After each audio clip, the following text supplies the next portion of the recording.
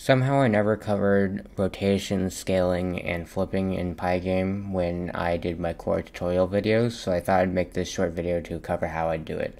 So what I've got here are 4 arrows, just split it in a row, and I'll do the different transformations on them. Alright, so here's the code. It's a pretty simple script. I've just got this section here that splits the arrows in a line with the offset here, so that they are in a line, and different values here so that I can modify the transformations easily.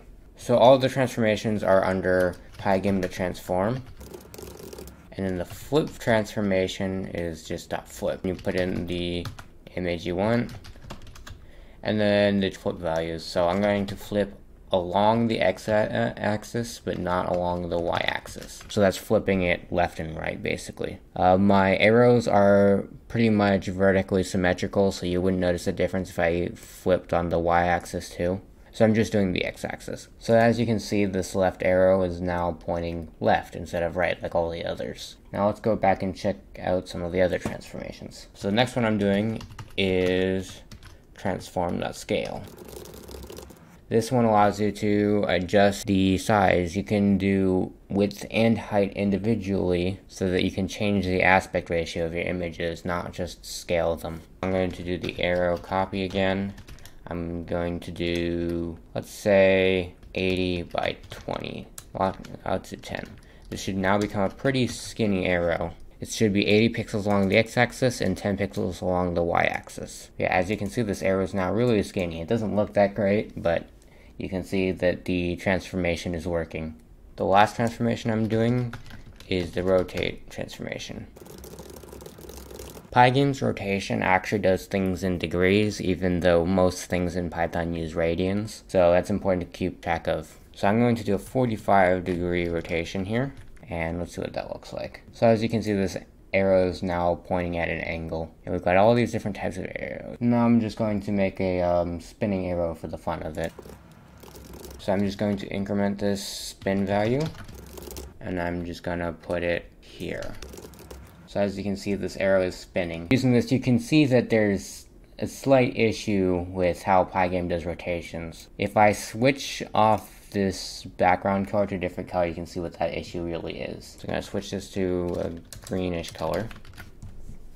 And you can see the bounding boxes for these images, since these images actually have a black background. When Pygame rotates images, it resizes the images to fit that rotated image, and since it renders from the top left corner, the rotation isn't like smooth around the center as you'd normally expect. It does this weird kind of bouncing thing. There's a lot of things related to rotation that are a little bit more complicated. Things like moving the direction you're facing, and also just correcting this type of issue. I'll probably do another video soon about blitting from the center and how you can use that to make things rotate around the center too. For moving the direction you're facing, that's just some simple trigonometry. I think I'll put something up on the screen so you can see what that looks like. You multiply the sine of the angle by the distance to get the movement on the y-axis, and then the cosine of the angle times the distance to get the movement on the x-axis. I may do a video in the future on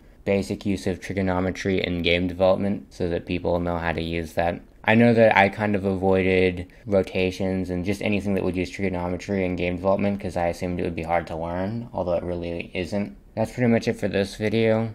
If you're interested in my projects, you can check out my Twitter. If you've got any questions, you can go to my Discord server. I've got a channel dedicated to questions there, where I can answer them much quicker than I can answer them on this YouTube video. And also, I tend to forget this like every single video, but I do link the source code to whatever I do in these videos in the description. So if you have any issues, usually the first thing you can try is just using the code that I wrote, and then you can look for differences between what you wrote and what I wrote to find out whatever you did wrong. Hopefully I'll see you guys in the next video.